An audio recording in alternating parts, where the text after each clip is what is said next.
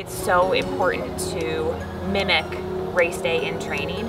And so anytime I had a hard effort or a long run, we'd be out there every 5K with bottles of what I was gonna have on the race course. We even did, the night before, what am I gonna eat the night before on race day?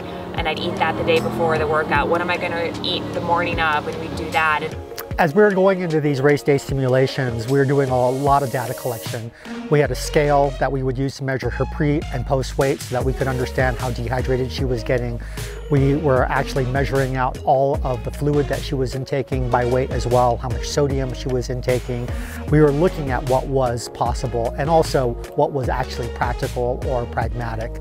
And it was in that data collection that we realized that we wouldn't be able to get all of the fluid or all of the fuel on board during, that we also had to really strategize about what would happen before the race or right at the line. Gwen is really unique. She's not 1 in a million. She's not 1 in 100 million. She's probably 1 in a billion, right?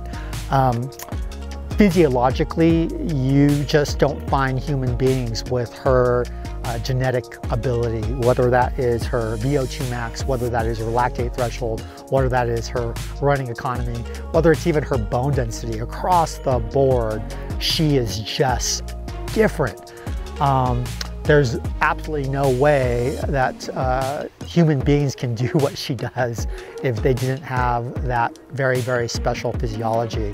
A lot of you have probably heard nothing new on race day, and that's something that I preach, and one of the reasons why I really went to scratch was because I was trying things in training and nothing really seemed to work. And once I figured out something that worked, every single hard run, every single long run, I was doing the exact formula of what I was gonna do on race day.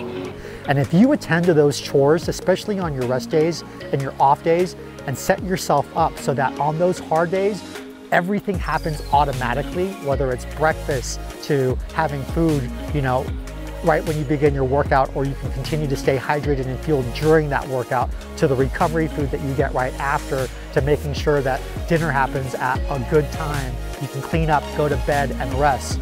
Those are the things that really make the difference between good and great.